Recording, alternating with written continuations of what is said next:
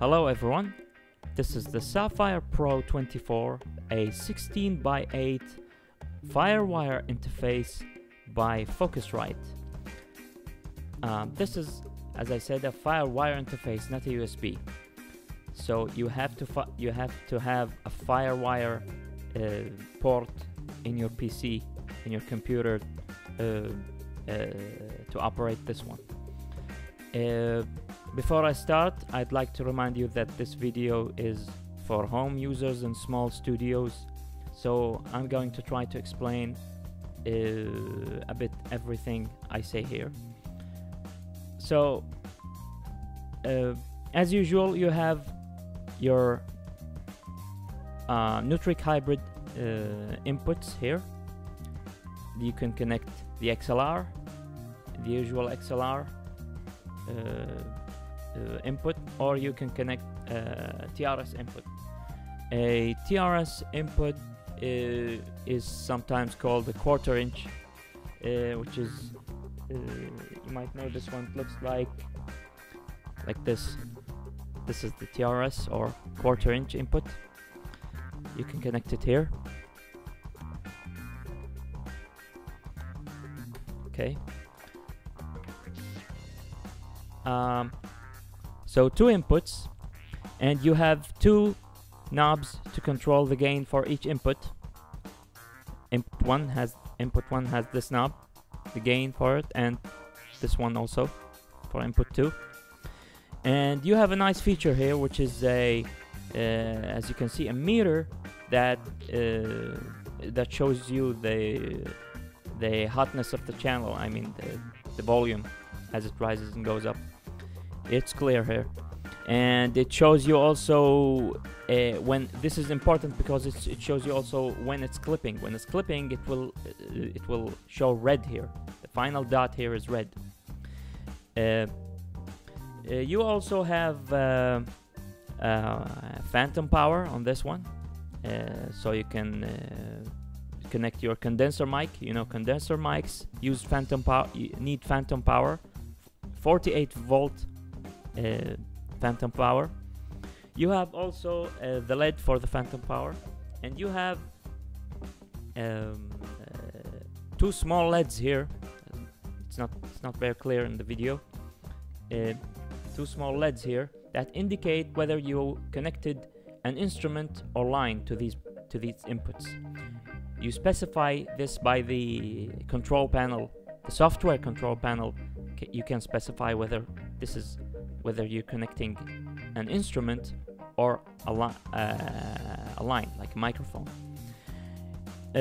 What else do we have? Firewire indicator. This indicates that your Firewire connection to the computer is okay or not. If this doesn't light up, this means you're actually disconnected. Maybe the interface is on, the switch is on, the power is on, but the Firewire is not connected. So you know you have a Firewire problem when you see this light off. You also have a power LED and LKD. This is locked LED, which means that the interface clock is locked to an internal lock or an external lock, an external clock. You also have, of course, the monitor knob, the output gain knob, and you have headphones and an output volume for it. Okay, on the back you have two TRS inputs, very clearly indicated with the background white here, and you have 6 TRS outputs, which is great, right? You can connect several monitors like this. 6 TRS outputs. Unfortunately, they're all TRS, so you cannot connect RCA. You know, RCA that connects like this jack here. Not like the Fast Track Pro. It has RCA, but it's okay. You can get just small converter for this if you have an RCA monitor or something. But anyway, it's TRS quarter-inch inputs, outputs, and you have. Remember when I said that this interface is 16 in, 8 out. Now we can't believe that it's 8 out, but where's the 16 in, right? 16 in? Well, it's all here. It's in the optical side. There's a small port here, which is a optical in. You can, if the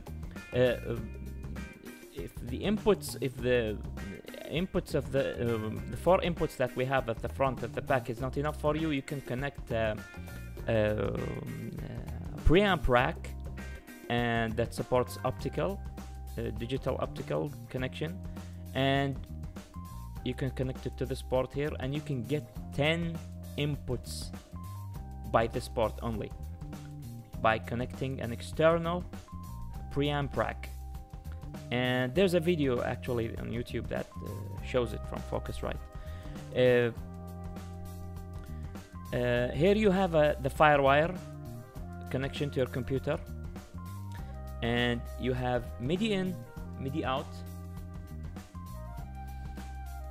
power switch, of course, power cable.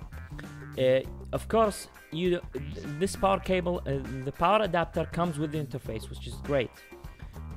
But you don't need this. You can also power it from the Firewire interface, which is just like USB. You can fire it, you can power it from the Firewire interface. But I sometimes at home I like to use the external power. I mean, to relieve my PC from feeding it by power. I mean, yeah, power extensions, a power adapter is there. Why not use it? So, and you have the SPDIF output and input. This is also digital. So you need high quality RCA cables here. Okay, this is the control panel of the Saffire Pro. A really extensive and fully featured interface. Very few audio interfaces have such control panel. Obviously, I'm going to go through it only briefly. As you can see here, this is actually a mixer. You can see channels here, and you can see inputs for each channel. You can decide what input goes into what channel. These inputs are physical inputs, the lines that goes into the interface. ADAT in 1, ADAT in 2, these are optical. Analog in 1, analog in 2, these are the inputs at the front. Analog in 3 and 4, these are the inputs at the back. You saw them just a moment ago. So in this case, my voice is analog 1, which goes into this channel. Finally, all these go to the mix. Now, for the mix, you can choose whatever outputs here. The submenus are actually outputs. All these submenus are inputs. All these submenus are inputs except for this one. These two are actually output. So you choose what the mix goes to. It goes for monitor 1, it goes for line 3, it goes for line 5, whatever. So as you can see here, you can route whatever input into whatever output, right?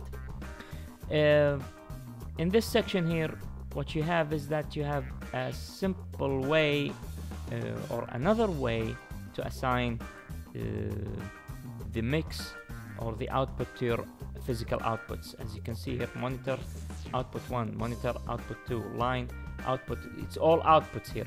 See, it's all actually output, so you can specify what goes into them from here.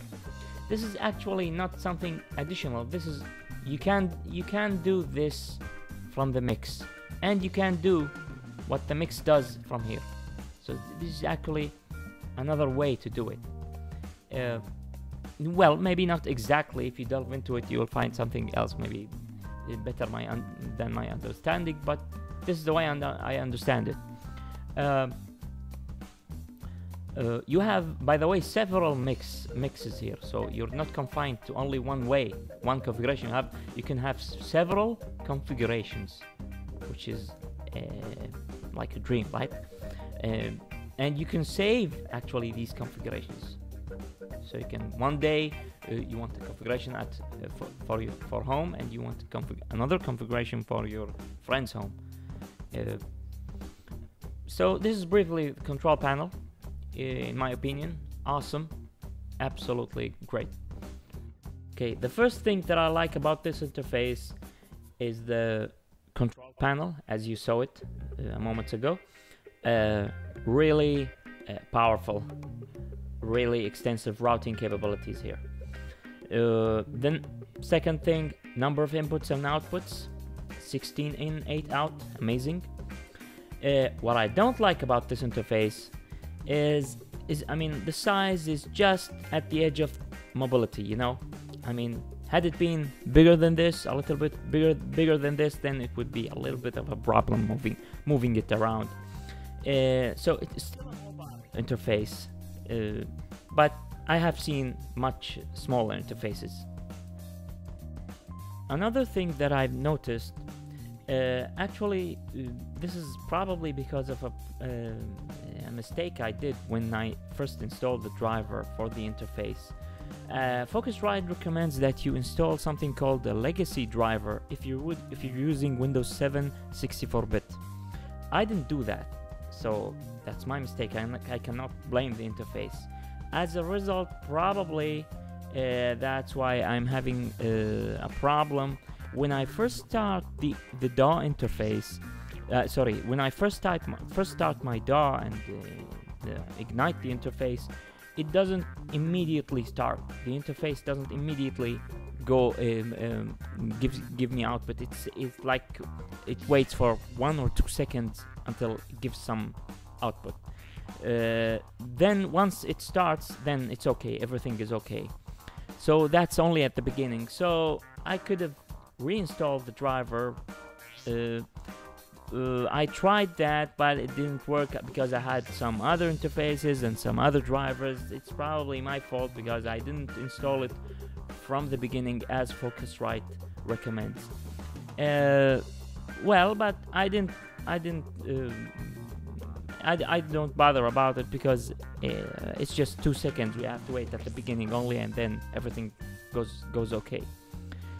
So remember, if you're using Windows 7 64-bit, there is something called a legacy driver that you have to install before you install the driver for this interface.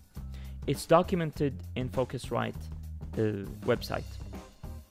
Okay, this is obviously the latency test. I'm going to use the Centron's latency test utility as I did before in my previous interface, previous review for the Fast-Track Pro interface. Just to remind you, this calculates the round-trip latency for the interface. Round-trip latency is the added up latency for both the output and input buffers. So I'm going to select the interface here, Saffire, and then select the minimum buffer size, which is 240. This is not fixed for every interface. Every interface has some minimum buffer size. The minimum here is 240. So 5.44, this is the theoretical time that it takes 240 samples to pass through one buffer. Now remember that you have 2 buffers at the input and at the output, so the round-trip latency will be double of this time plus something. So let's measure it and wait a little bit. There you go. Let's measure it again. 21.09 milliseconds.